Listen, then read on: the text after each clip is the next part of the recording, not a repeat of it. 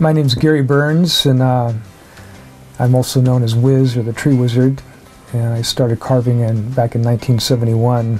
I was putting myself through college and didn't have any money for Christmas gifts, and started goofing around, and every Christmas I'd come up with a few ideas for gifts for my family, and that until 1978. I'd been wanting to do it full-time for all that time, and I took the plunge and been carving full-time ever since.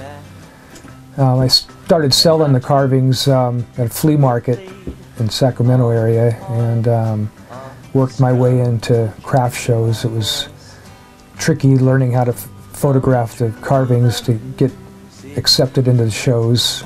And at first the shows were real small, little strip mall shows, and as time went on I got into some of the better craft shows and felt like I really needed to have my own gallery, and that was going to be the way to do it, and eventually got my own gallery and had one for 16 years in the Sierras.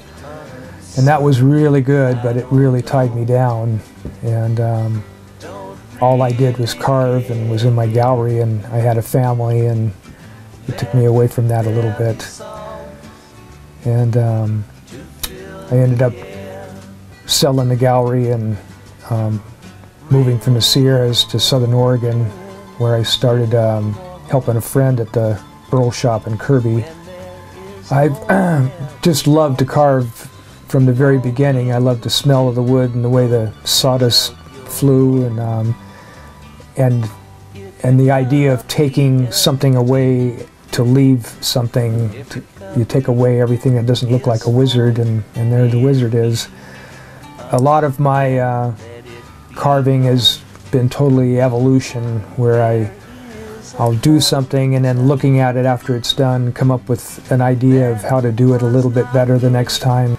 And where at the beginning it was a lot about rules and figuring out how to make something finished looking, where now I try to forget all the rules and try to go more with being in the moment, being present, watching it happen and listening, and constantly going and doing a little bit of what looks like the next thing is to do. So I'm looking over here and carving some on the eye, and then I don't know really what more to do there, so I'll look over and notice that the nose needs working on, and I just bounce around on a face. And a lot of the inspiration can come from the wood, just the shape of the piece of wood. Most of my sales have been doing things that other people haven't done, and the tree carvings that I do are some of the I'm maybe the only one that doesn't quite like what I do. So the sales were rough at the beginning, but as the carving evolved, they became better and more detailed, and I'm doing better than I ever have. But I see that there's a lot fewer carvers out there than there used to be, and so that it's not quite as competitive when it comes to carving, at least in the United States.